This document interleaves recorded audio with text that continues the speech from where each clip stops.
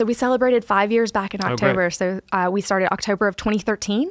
And at that time, I was still practicing law, but I made the decision that I would stop taking new legal clients at that point. But at the same time, it was very important to me because adoption is such a deeply personal area of the law that I not refer any of the clients that I had at that time out to other attorneys. So I wanted to naturally conclude the matters that I had. And that took about another 6 months to do. So, as one ramped down, the other ramped up, which was, a phenomenal condition to be in, you know, as an entrepreneur. I had that safety net, a little bit more stability and predictability income-wise, which I feel very fortunate to have had. I realize not every entrepreneur gets to have an experience like that.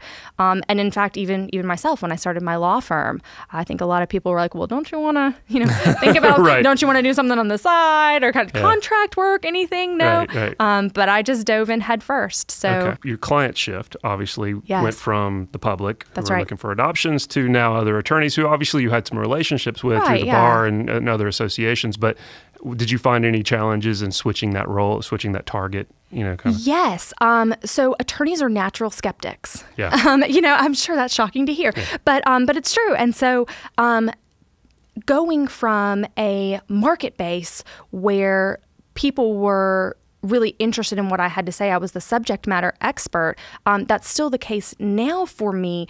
But it's almost more of a case where I have to get to the yes. I would have had to have tried really hard to find a no for my legal clients because they were pursuing my service because they understood that in order to accomplish their goal, they needed me. Lawyers don't have that recognition necessarily when they start to speak with me about what I can do for them. It's more of a, well, I know what, all the marketing gobbledygook, and I don't think I need that. I don't know. Lawyers are different. I don't know if this is going to work for a lawyer.